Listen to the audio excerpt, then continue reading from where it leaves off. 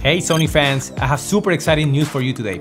Sony just recently updated the Play Memories app and now it's called Imaging Edge Mobile.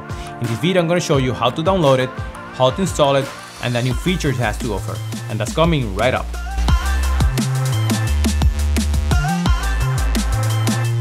So okay guys, before we begin, if you're new to this channel and you love camera, tech, and drones, please hit the subscribe button and notification bell so you don't miss out on any of our videos. Here we go. Like I mentioned before, Sony just announced a new version of the popular Play Memories app. If you didn't know, the Play Memories app is a software that allows you to do photo and video sharing with your Sony cameras. To download it, it's super easy. You can go to imagingedge.sony.net and you can download it there for free for either Windows or Mac. Also, you can go to the Google Play Store and download it there for free as well. Once you have installed it, you will be able to connect your Sony camera to your phone or your tablet very easily, and you will be able to control it remotely.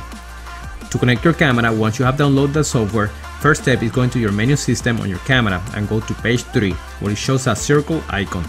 Make sure that airplane mode is off, go to control with smartphone, then go to connection.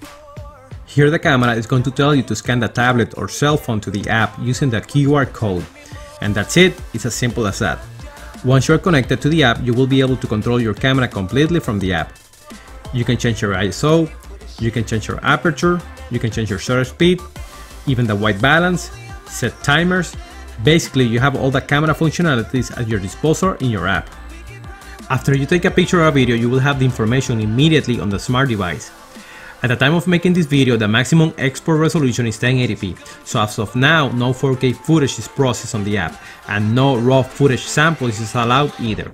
This app is a great addition to the new Sony RX0, any of the A7 cameras, or even the A6400. And finally, as a new feature, you can control multiple action cameras and control them with your smartphone, which is great for multiple angle videos. Alright guys, that's it for today. You can watch my other video about another app for Sony cameras. I'll put the links in the description below. Don't forget to subscribe and see you on the next one.